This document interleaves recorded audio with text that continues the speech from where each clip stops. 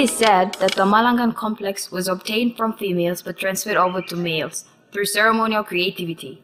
This is reflected in the origin myth of the origin of Malangan. In the time of our great-great-grandfathers, there was no such traditional ceremonies as Malangan or Kabay or Lukara.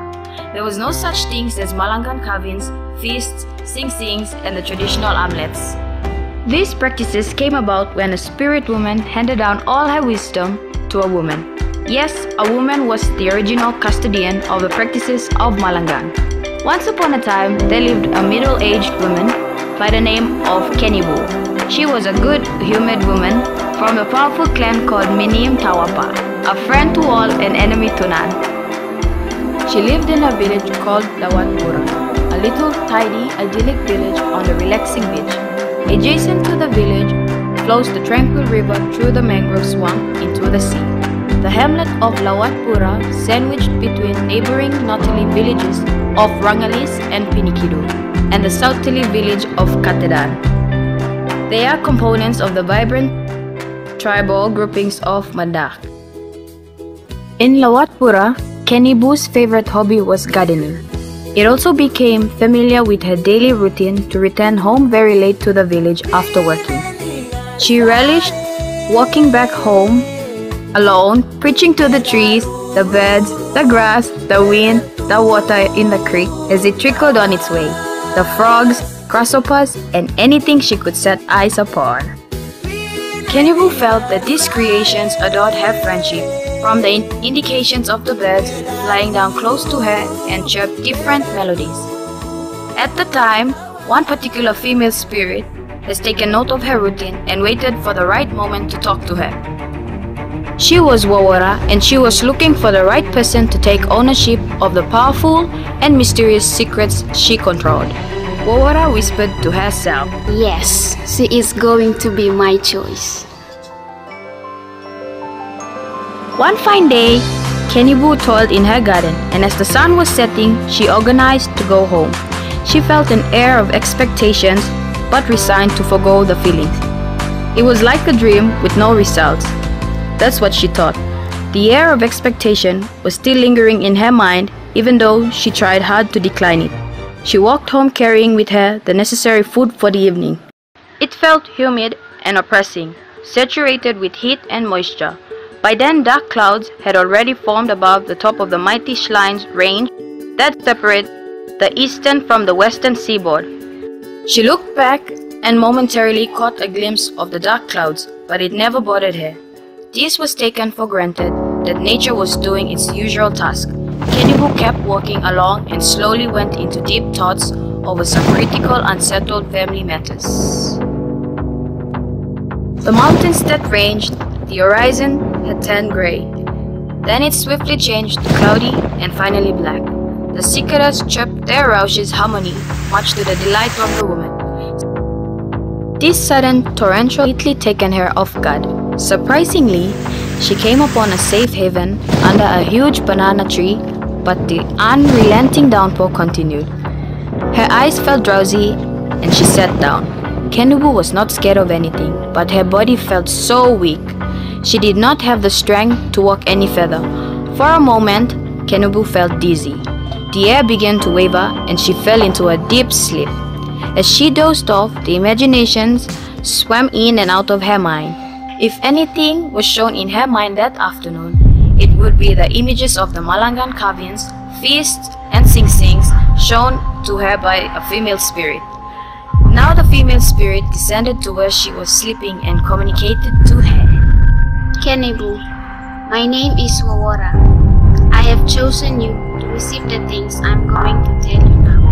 Because of your strict discipline in the way you live and your respect for others, I am going to tell you all these things, and you will pass them on to the men of your village to implement them. The things that I am going to tell you about are known as Malangan. They can also be called Kabay or Lukara.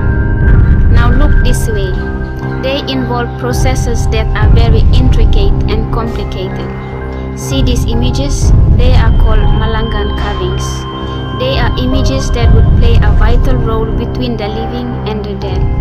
so as to strictly understand. They are images which are displayed to portray the dead person. They are cut from a tree and cut this way. These are the different types of trees for the carving. The sabab, milky pine tree, erima, and other softwood trees are easy to carve the Malangan images. Hardwoods are not suitable because their grains are so confused and will slit the carving. Feast must be held in these sequences. After the burial, the first feast is to be held to farewell the person. Several months later, another feast to burn all his personal belongings or destroy what he had planted.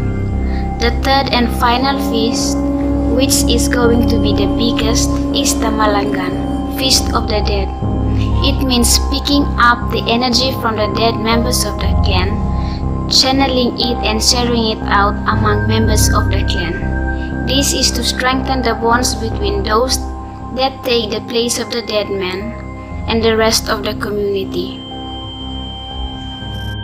Wawara departed from Kenibu. She started giggling and then woke up and sat back.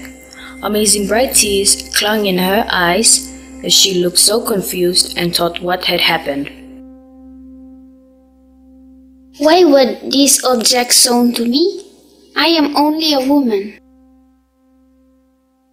Very carefully, she thought over and over about what had been told to her.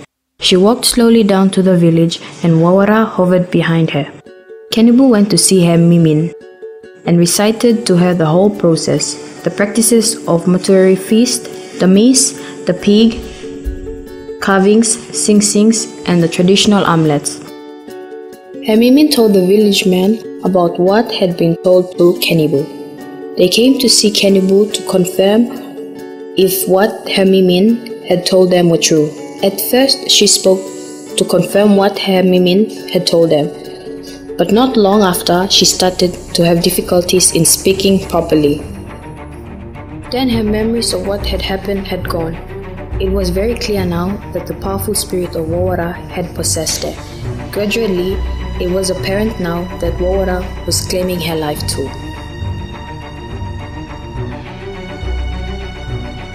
Kenibu tried to call out to her Mimin, but her voice, like water overflowing in her throat, astonished at the muteness, but insisted she forced her eyes to search Wawara in the darkness once more. She lurched through the dark nights, betrayed and forsaken. Kenibu's chattering teeth chopped her words, barely audible, and a door flew open, and streaming in through the dim light were black shapes like hosts of Wawara. Don't take me! She shrieked as she thrashed out against them, trying to talk, but they gently pinned her down. The village men tried to cure her, but no one succeeded. They requested refutable medicine men from Nalik, Notsi, Manda, Baro, and Patpata, but to no avail. Early one fateful morning, sadly to say, but Kenibu was found to have hung herself. She had made contact with the spirit of Wawara and was still intensely possessed. The people of Lawatbura and the neighboring villages mourned her death. Her Mimin and members of her clan carried out the first Malangan death feast ceremony in her honor. The complex process was strictly followed and became the first successful Malangan ceremony to be held in New Island. That was the whole the region of Malangan came to be. Niwalan bilas pilis